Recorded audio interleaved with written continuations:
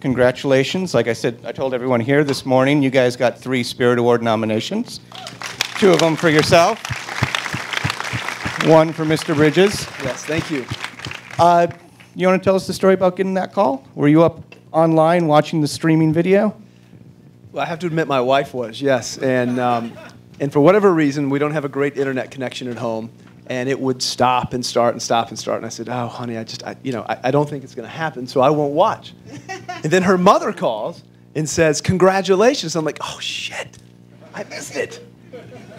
So I was very excited. I mean, anytime your peers recognize you, it's, it means more to me than anything, really. So I'm very flattered. Thank you. It's our pleasure, of course. And, I mean, you were nominated for Best First Screenplay, Best First Film.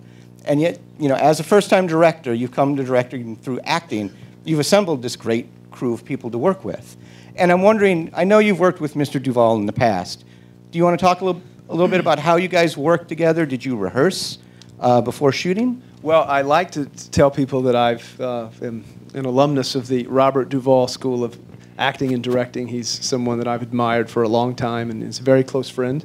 And when I finished the screenplay, I hesitantly sent it to him, given that he was awarded the Best Actor Oscar for Tender Mercies. But, Bobby seemed to respond to it favorably and said, let's make it. And he said, who do you want? And I said, 2 guys I need to make this film besides yourself, and T-Bone Burnett and Jeff Bridges, and started from there. So, yeah, but tell them how long it took to get T-Bone to get aboard. Exactly. Yes. About a year. Trying to get these guys on is not easy, I have to say. And impassioned letters and meetings and trying to raise money for any film, even with a stellar cast like this, is like pushing a boulder up a hill. So the fact that we actually got it made is just really kind of revelatory, given the market that we find ourselves in now. So it truly is an independent film in that sense.